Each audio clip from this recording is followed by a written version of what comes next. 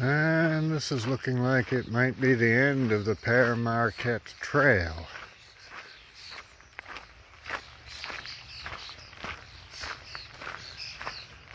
Day 50, Sunday, June 19th, 2022. Hello, Baldwin, Michigan. Folks, I need your help. As you know, this is not just a daily video blog about one guy walking across North America. It's about something bigger than that. This is your exclusive behind-the-scenes look at the 2022 Legend of Pedestrio walking storytelling book tour. I mean, this is exciting stuff, even if it is happening at the speed of footsteps. And you're getting great content. I'm telling you things nobody else is going to tell you, like what it's like to go 5 days without a bath. I'll tell you what that's like. Everything itches. I got bug bites on top of bug bites. I got bug bites where no bug has ever bitten. It just feels like they've bitten me. I mean, who else is going to tell you something like that?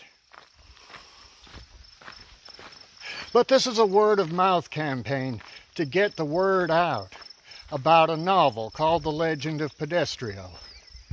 And if you've read The Legend of Pedestrio, or even just looked at the cover, you know that it's a little bit different. It's a little bit quirky. It's a little bit unusual. And it needs to find an audience who's a little bit quirky and different and unusual. And I know every one of you knows somebody out there who's like that. And if you could recommend this book to them, or better yet, buy them a copy, I bet they'd be grateful, and I would too. But there's another thing you could do to help. For every one person you know who would just love to read this book, there's 1,000 more who've never heard of it and would love to read it. And the way you reach those people is by writing a review and posting it online on Goodreads or Amazon or any one of those online book sites. We're coming up on the 1,000-mile mark of this journey, so this is a good time to start picking up some momentum. And if you could help me with that, I'd be real grateful. Thanks.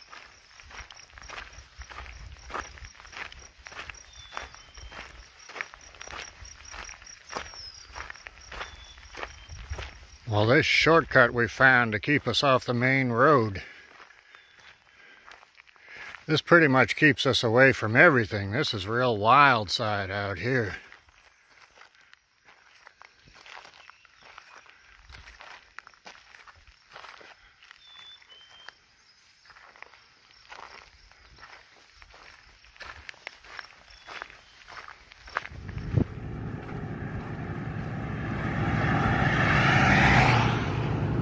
And just like that, we're back on US 10.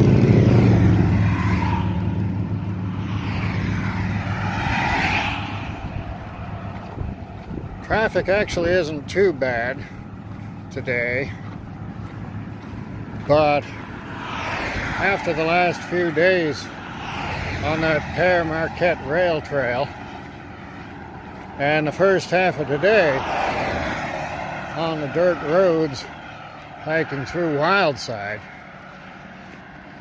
it's a bit of a culture shock to come back out onto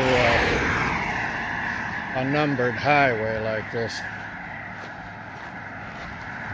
We've got maybe 18 miles to go to get to Ludington.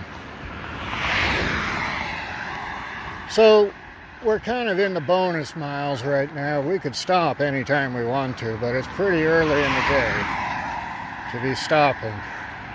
And I'd just as soon get a few more miles in, make tomorrow's trek a little bit easier.